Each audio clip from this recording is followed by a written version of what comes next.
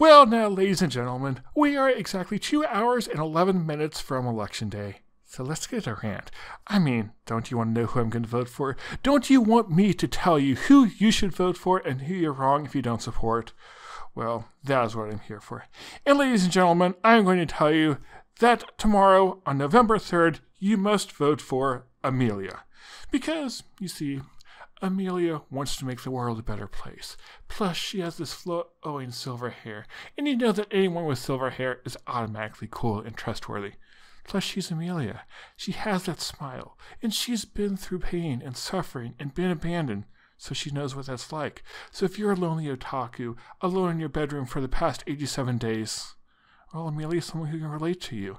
And she will fight for you. She knows where you've come from. She knows the pain of losing a loved one. So, why not vote for Emilia? Plus, she is a half-elf, despised by society. So don't you want to hear the story as to how someone despised from society could raise up and take over the world? I mean, become president. I mean, become queen or king or whatever Lagunia has. I don't know. I'm a political commentator. I don't know about the real world. And yes, you should vote for Emilia. Plus, consider all the good that she did. She fought for the village when Sloth was attacking it. What other candidate actually went out and fought? I mean, ignore all those other good things that the other candidates might have done. You just need to put that aside for now. And also, think about the other candidates. I mean, one's a lolly. You just need to throw them into a volcano.